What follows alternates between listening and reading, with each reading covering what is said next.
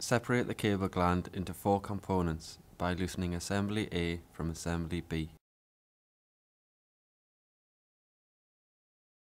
Assembly A.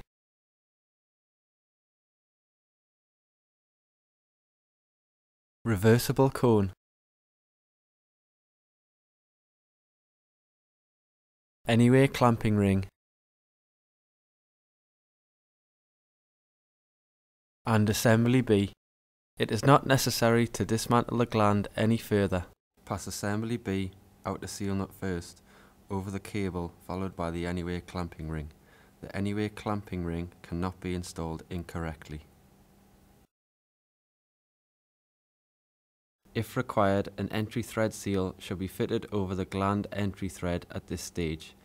Tighten Assembly A into the equipment with a spanner.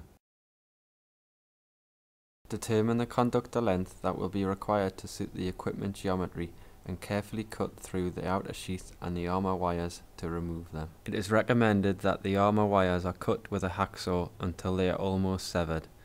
Care should be taken not to cut through the wires into the inner sheath.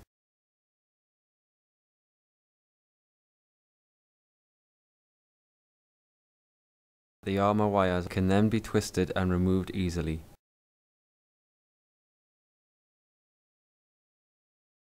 Measure and mark the required armour length on the sheath. This will vary depending upon the size of the gland being installed. Armour lengths are shown in the fitting instructions. The outer sheath should be removed to reveal the armour wires at the appropriate length. Open up the armour wires to suit the armour cone.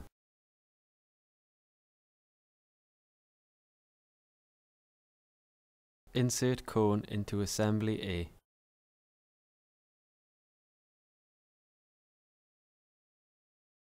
Insert the cable into Assembly A, ensuring that the armour is evenly spaced around the cone.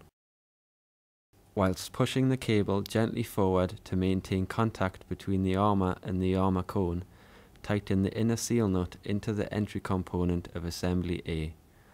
Hold the entry component with a spanner and tighten the inner seal nut until the 2 components are metal to metal and cannot be tightened any further. Locate the anyway sleeve onto the armour cone. Ensure the braid is in 360-degree contact with both the cone and the anyway ring.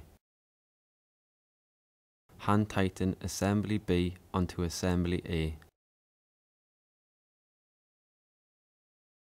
Using a spanner to hold the entry component of Assembly A, tighten the body of Assembly B until metal-to-metal contact is made. Use a spanner to loosen Assembly B from Assembly A. Once disconnected, it should be possible to see the armour is securely clamped by the anyway clamping ring and the armour cone. Hand tighten Assembly B into Assembly A. Using a spanner to hold the entry component of Assembly A, tighten the body of Assembly B until metal-to-metal contact is made. Finally tighten the outer seal nut with a spanner until the seal has clearly formed around the cable and cannot be further tightened without the use of excessive force, or until the outer seal nut and body are metal to metal. The body should be secured with a spanner during tightening.